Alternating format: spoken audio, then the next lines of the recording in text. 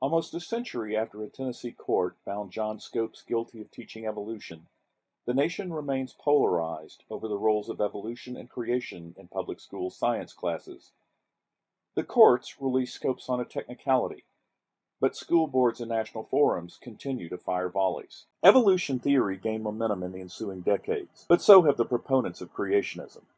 No longer touted as an article of faith, creationism, and its weaker form intelligent design, compete in the public arena to be recognized as bona fide science.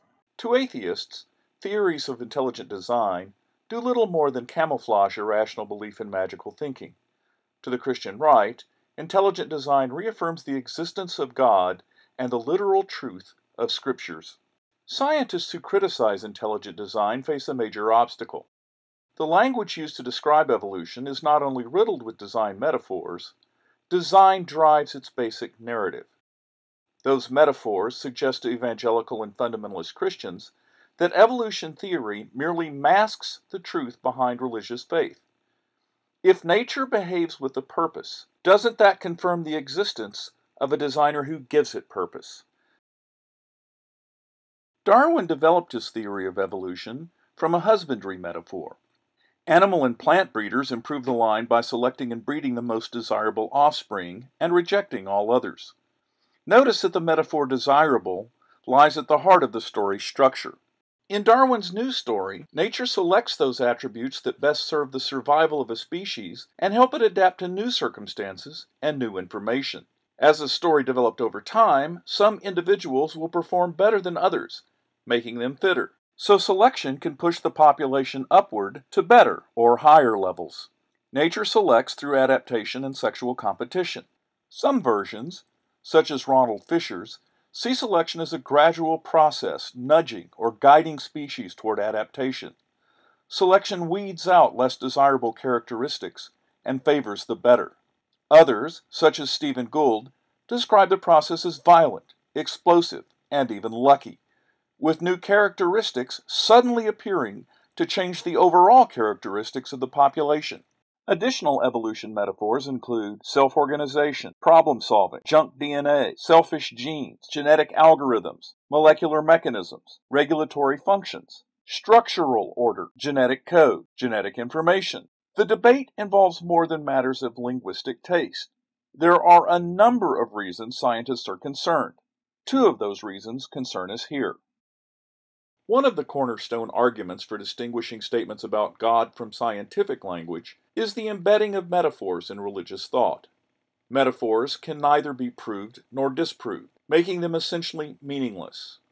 The metaphorical nature of religious language became the foundation of Anthony Flews' falsification argument. To be scientific, a statement must have conditions, under which it can be empirically disproved. There is no religious statement which also has conditions religious thinkers would accept as evidence of disproof, primarily because they are metaphorical. For example, God loves His children. God clothes the pastures in His glory. Therefore, metaphoric, and by extension religious statements, are scientifically meaningless. Clearly, the falsification argument affects evolutionary claims. Under what condition can we disprove the phrase, nature selects, or that selection nudges and guides species, or that genes are selfish and selected strands of DNA are junk? Scientists answer that the statements aren't literal, but metaphorical expressions of adaptation. This response is circuitous. In the absence of specific, falsifiable, non-metaphoric statements, the language of evolution would have little more meaning than the statement, God loves us. Because science is empirical, scientists want to avoid questions of good, bad, better, worse. But natural selection implies design and value. Species adapt to improve chances of survival. Adaptations make species better suited to survive. Scientists try to distance themselves from the appearance of value by claiming that some adaptations aren't optimal, and different adaptations could have better served the species. Unfortunately, to claim that a species could have developed better adaptations remains a value judgment as well. Nor could we imagine what tests could be constructed to prove empirically that a different version of the eye would perform better for a species' needs. Even assertions of adaptation as optimal, efficient, and beneficial raise questions of value.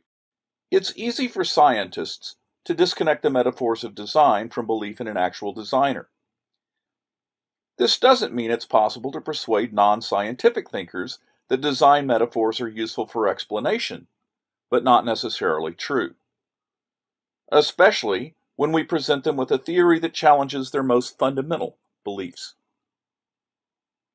To suggest that we can simply remove the metaphors from evolutionary theory overlooks how the brain develops or evolves concepts. Without metaphors, we might not be able to conceptualize at all, including evolution.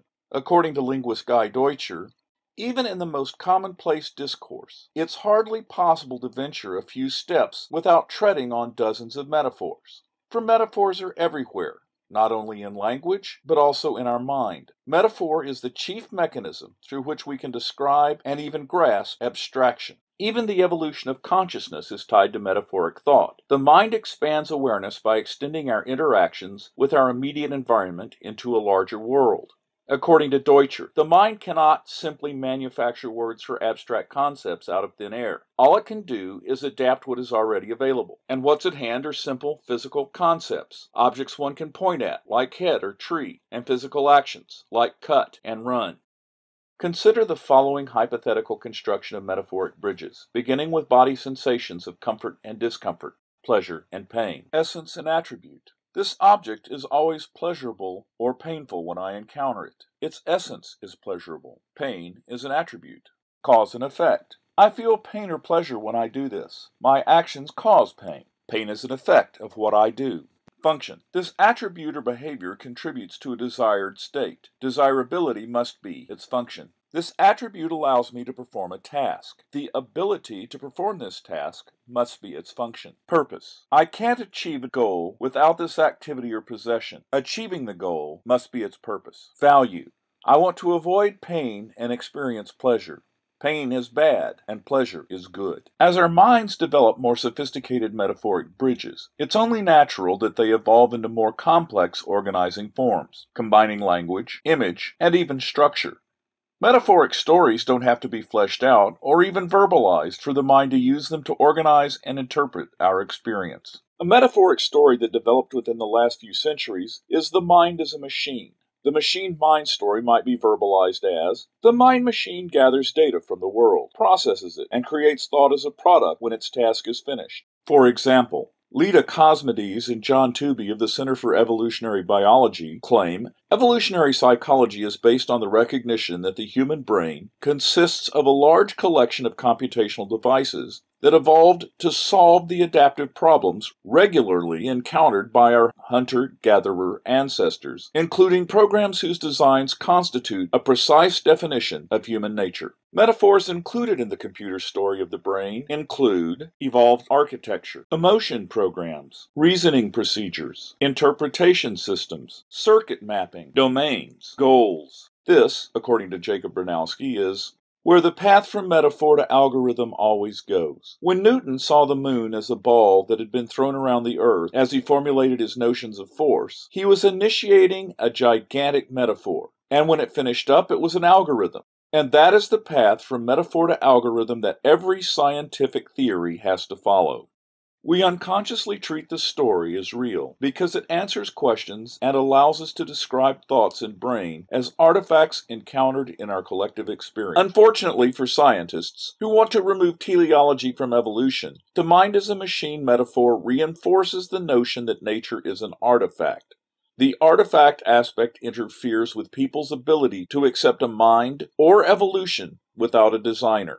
Even the metaphor order, which is embedded in almost every scientific theory, creates a roadblock to separating concept from metaphor. Order implies purpose by any definition. Additional metaphors, frequently invoked by scientists writing about physics in the universe, include force, pressure, attraction, repulsion, work, charm, resistance, mechanism, structure, universal law, or law of nature. Although the theory of evolution seeks to remove a creator from our explanation of nature, it seems the language to describe nature makes a creator far more difficult to dismiss, if not for scientists, then for their increasingly hostile adversaries. If we look through the history of Western thought, we can unravel the metaphoric threads that still support scientific thought and the public understanding of science. In Neolithic societies, survival depended on hospitable surroundings. Any climate changes could force migration or starvation. Metaphors based on nature is conscious explained what appeared to be capricious and arbitrary conditions. Early metaphors were no doubt totemistic, but with time, conscious nature evolved into a force who could be appealed to and appeased. Conscious nature became nature is a person, which evolved into divine person. As agriculture and city-states provided stability and security, people with leisure could speculate about cause and substance. People could control some elements of nature rather than being under its control. Early Greek philosophers turned from supernatural cosmology to natural cosmology, and to describe the world metaphorically through known substances: earth, fire, air, and water.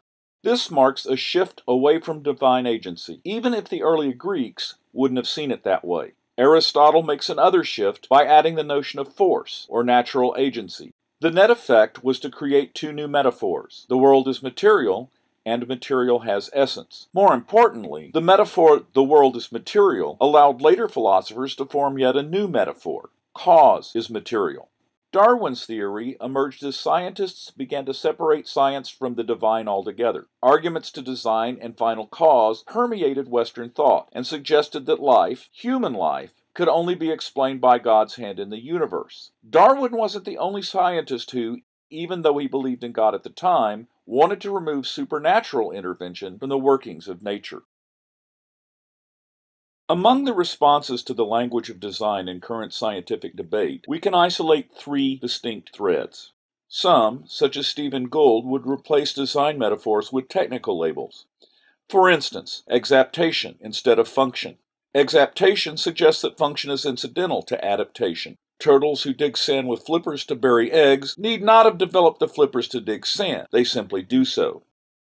Whether or not an exaptation can be satisfactorily explained as functional or incidental remains a linguistic and not a scientific debate. The real question, which hasn't been answered to everyone's satisfaction, is whether or not exaptation can be explained and illustrated without referring back to the same metaphoric language it's trying to replace. Other scientists suggest we merely ignore the metaphors and embrace the concept behind them. This begs the question: is suspending metaphors even possible, especially in the minds of religious thinkers and laypeople? To suggest the absence of a designing God is different from suggesting that metaphors for design don't actually imply design. Could lay readers be trained to distance metaphor from concept? Possibly, if we train them to think as scientists. But policymakers and advocates aren't trained as scientists. This is why we face the dilemma of science in public education. To ask them to train themselves as scientists is no more reasonable than to ask scientists to train themselves in religious and political thought. In the meantime, we are left with the third position, of Roos and others, who accept that design and evolution can't be separated. It should pose no problem to studying and explaining evolution. While this is not a problem for teaching science in the classroom itself, we are left with the question: can science be taught without alienating religious belief in the public arena? The theory of evolution eliminates the need for a God to explain the workings of the universe. This doesn't mean it disproves his existence altogether. Any statements about God fail the basic test of falsifiability. Just as there is no empirical test which a believer might accept to disprove the statement God exists, there is no empirical test which a skeptic might accept to disprove the statement God does not exist. For scientists, to publicly accept these distinctions would allow them to press the case that both creationism and intelligent design are philosophical questions and not scientific theories. I would make the claim that they're little more than chimeras, cobbled together from theological and philosophical arguments, questions of probability, and a few empirical observations carefully selected to support their conclusions. Scientists are quite right to suggest a theory of design doesn't belong in science classes. Whether or not creationism and intelligent design belong elsewhere in the curriculum is a different question, a question that scientists can speak to as concerned parents and citizens, but not with the authority of science. So long as scientists stake out this equally unscientific claim, they expose themselves to open warfare from the Christian right. I'm sure the right will continue to declare war on science, but redefining the debate will go a long way towards disarming them.